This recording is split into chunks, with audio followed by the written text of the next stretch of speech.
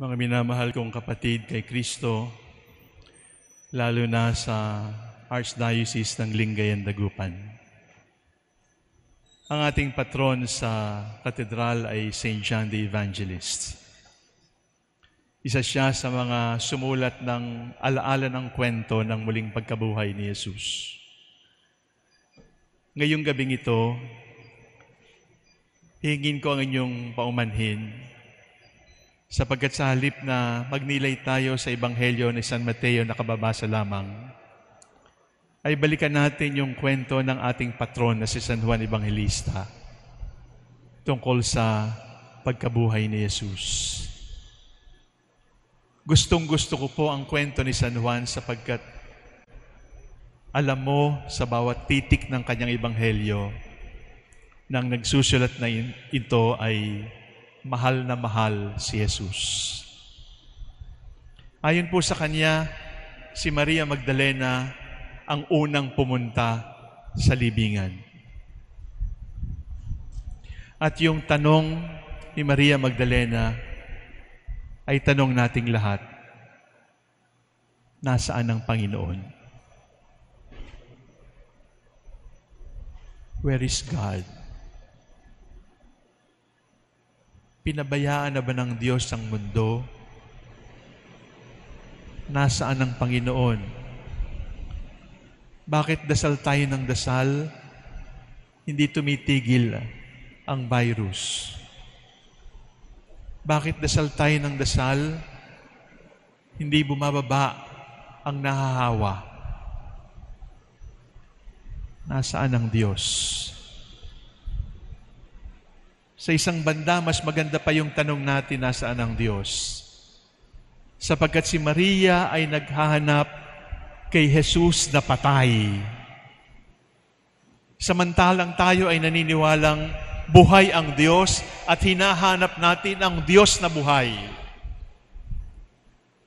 Nasaan ang Panginoon? Buhay siya, di ba? Bakit tayo nagkakaganito? Buhay siya, di ba? Bakit nagdadasal tayo parang hindi pinapakinggan? Nasaan ang Panginoon? Bakit di natin siya makita? Daang-daang taon nang nakakalipas, tinanong din si San Agustin, bakit hindi natin makita ang Diyos? Bakit ayaw magpakita ang Diyos? Ang sagot niya, because we are blind. It is not because God does not like to be seen. It is because we are persons with disabilities. We are disabled by sin. That is why we are not able to see the Lord. Bakit hindi natin makita ang Diyos? Sapagkat tayo ay bulag. Wala tayong kakayanang makita siya. Hindi dahil nagtatago siya, subalit talagang wala tayong kakayanan.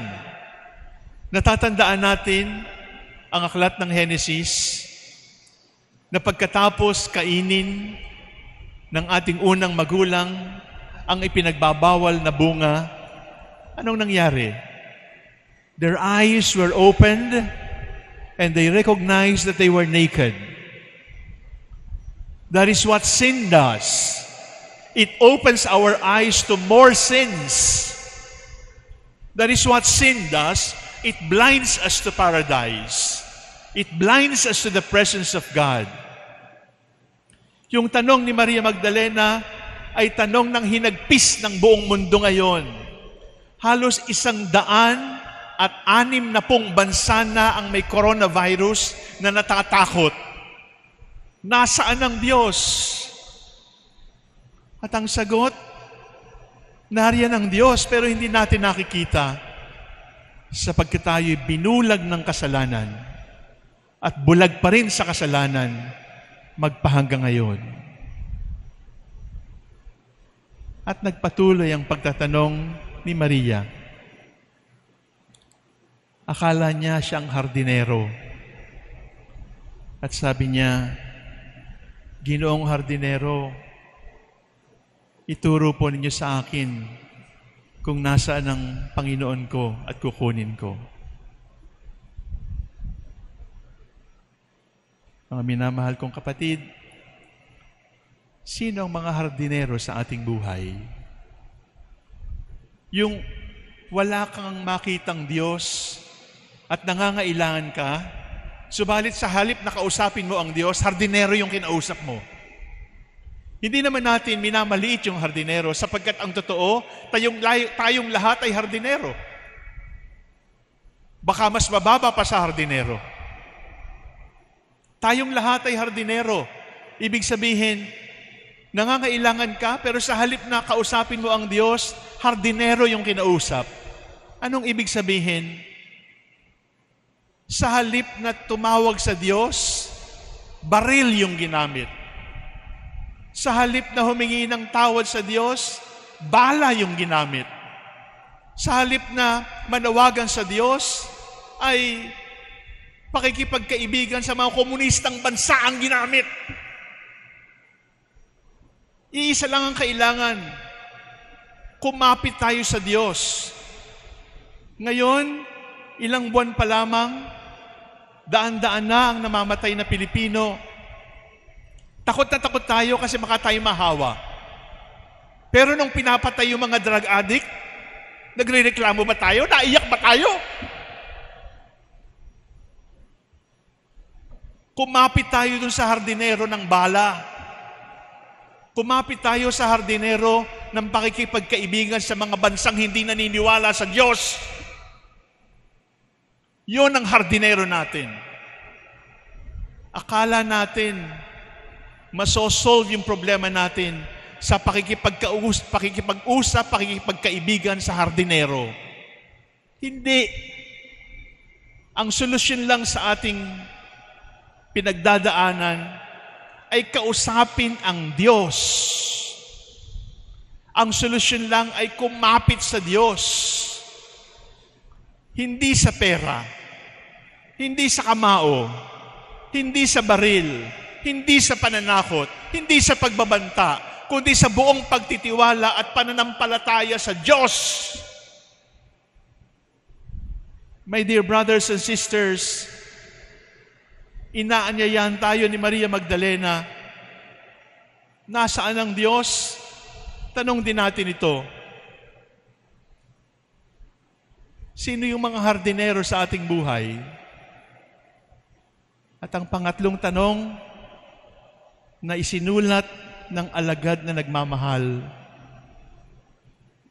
sabi ng Panginoon, who are you looking for?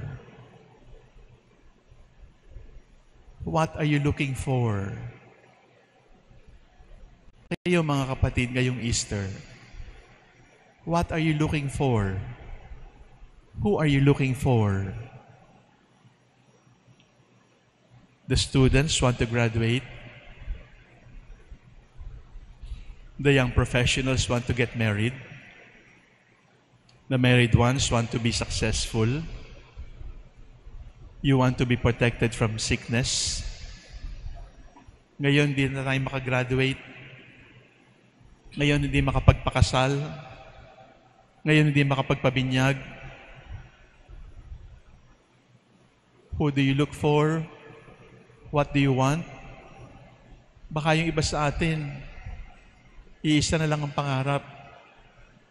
Panginoon, huwag na po naman akong mamatay ng coronavirus na hindi ako maaari magpaalam sa mahal sa buhay, na ililigpit akong diretso sa cremation. Huwag naman, Panginoon. What do you look for? Who are you looking for?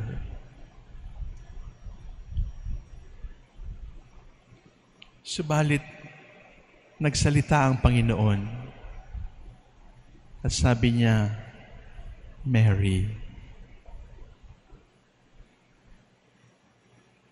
Mary. The Lord called her by name with much love, with much tenderness. And Mary's grief melted and became excitement and joy because she was called by name. Who do you look for? What do you look for? Anong gusto mo? You want to be successful? You want to be rich? You want to be popular? You want to be respected by everybody? You want to be protected from sickness? You want to be protected from lonely death? You should only ask the Lord for one thing. Lord, when my time comes, please call me by my name.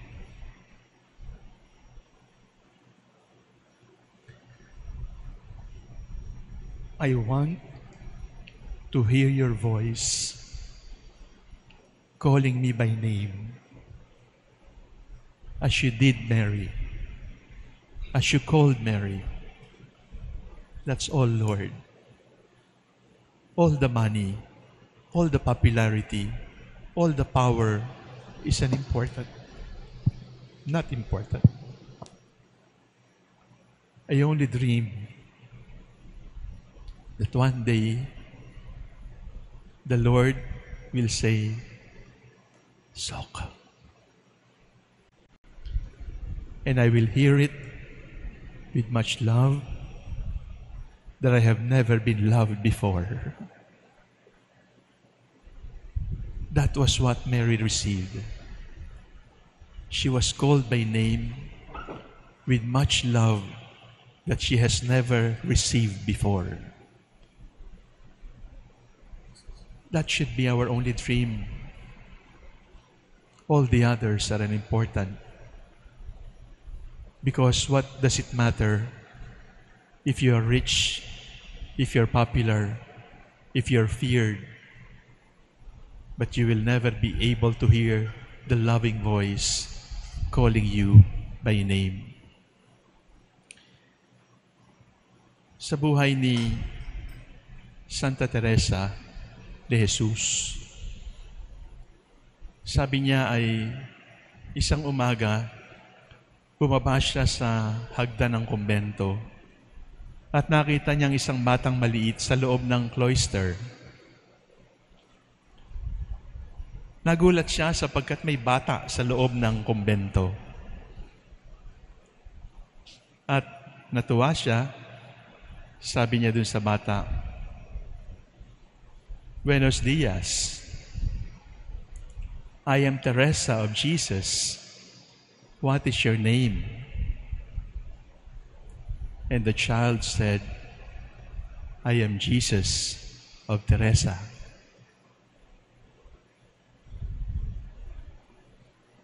All of us have been named after Jesus. I am Socrates of Jesus. You are Joseph of Jesus. You are Carl of Jesus.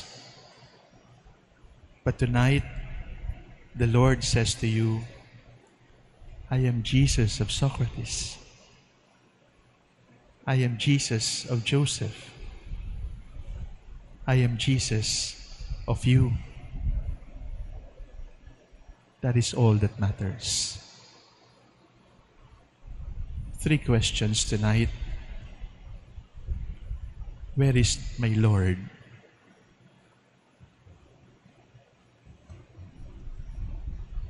Before you ask Him and confront Him, where are you, Lord?